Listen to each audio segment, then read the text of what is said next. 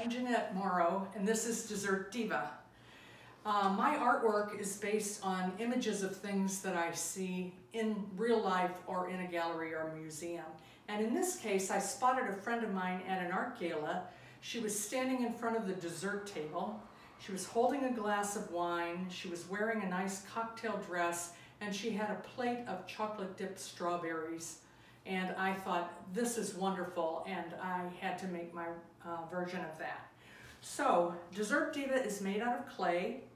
She has this kind of smirky smile. She's looking up at this dessert tray, and it has some of my favorite desserts: cheesecake, carrot cake, ice cream roll, the aforementioned chocolate-dipped strawberries.